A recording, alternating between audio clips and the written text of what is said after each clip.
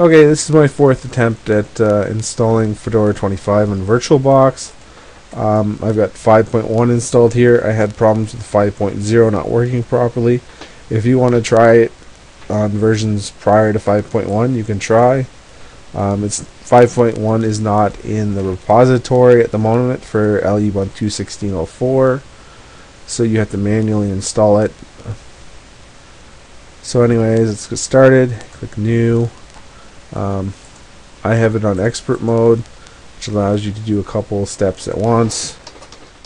You have to give it at least 1024 megs of RAM or 1 gig. If you go lower than that, you risk booting to a black screen. So the manual says that you have to have more than at least 10 gigs. So 10 is what I will give it. I'll probably be deleting this after I'm done anyways. It's dynamically allocated, which means it won't use that space until you fill it with something. If you're selling it to somebody, maybe you want to use a fix so they are guaranteed to have enough space. So anyways, I'm going to give it a couple more processors, and I'm going to change the video RAM from 16 to 128, which is the maximum it allows you to have. And then I'm going to put the disk into the drive.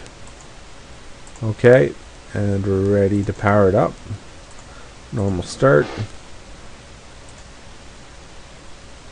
And so start Fedora 25 workstation. Live system users, what you click. Now you could just install right away. I like to click try first, and then I go into the web browser and check to see if there's internet. I do this by entering some random stuff into Google and making sure it's not cached data. So the internet works. It's good. Now you go down to install to hard drive. English and Canada is fine for me.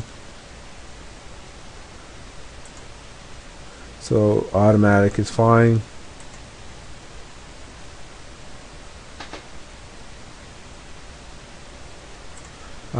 The time zone needs to be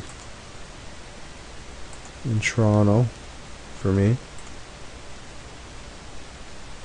And then begin the installation.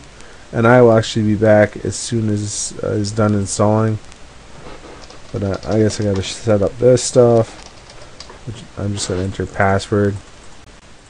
It doesn't like my password, so you gotta click done twice. I don't know, they should have made it so that it was more up on the screen, because when I clicked done I wasn't really sure what was going on. And again, it's making me click it twice. So I will be back. Okay, as you can see, it's finished installing here. So I'm going to take out the disk, and force out unknown is fine, and then click quit.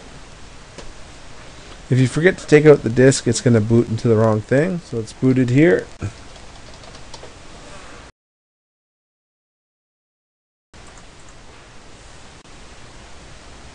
So English is fine.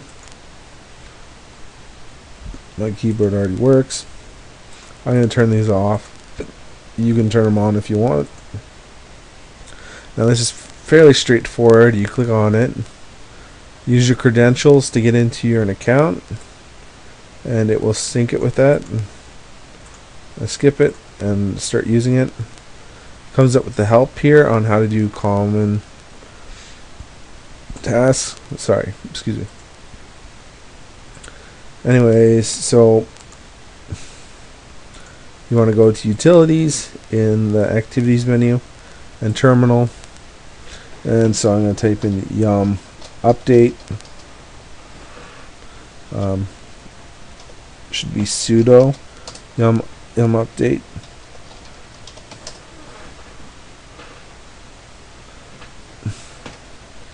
Alright, I didn't give Peter administrative privileges, so I'm going to have to log in as root and use SU, and if you don't specify the account, it assumes it's root.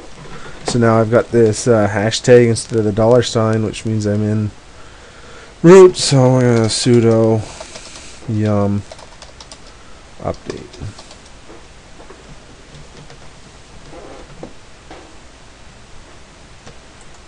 Now this is going to take a while, so I'll come back when it's done. Okay, I'm back here, and it finished updating. So the next thing I do is upgrade it. So well, you have to log in as a super user, and it already was. So yum upgrade. Okay, so it's upgraded, and then next thing you need is yum install kernel .devel, and then yes, I want to download this, and I'll be back when that's done. Okay, I've installed the kernel development, so I'm going to restart it, and then we'll install guest editions. Alright, it doesn't seem to be starting properly, so I'm going to go to machine restart. And then I want to go into the Fedora 4.88.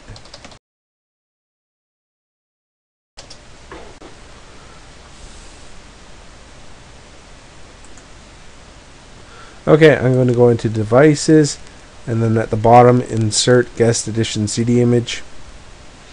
Should automatically pop up here. If it doesn't, you go into the files. So it's popped up here. Run.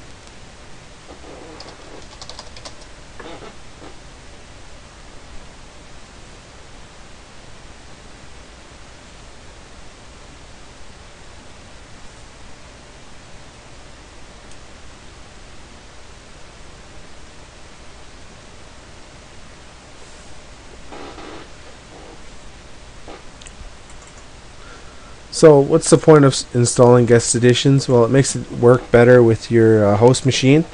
It allows you to drag and drop and share clipboard, as well as set up shared folders.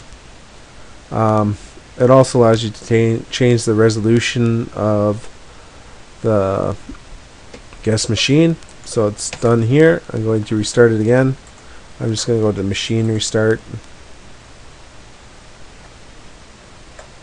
And it should go to the size of the box once it boots,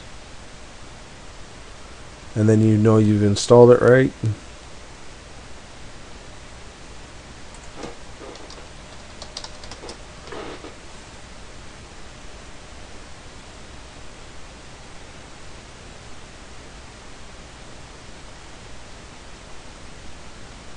Now it didn't do that, so something's wrong here.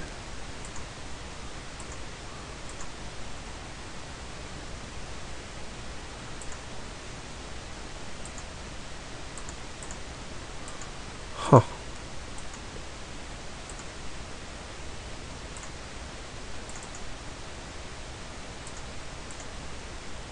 Try it again.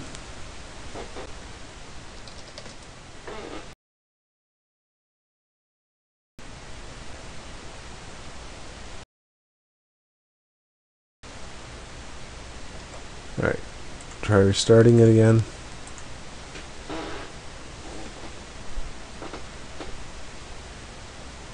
.88 is the one you want to boot.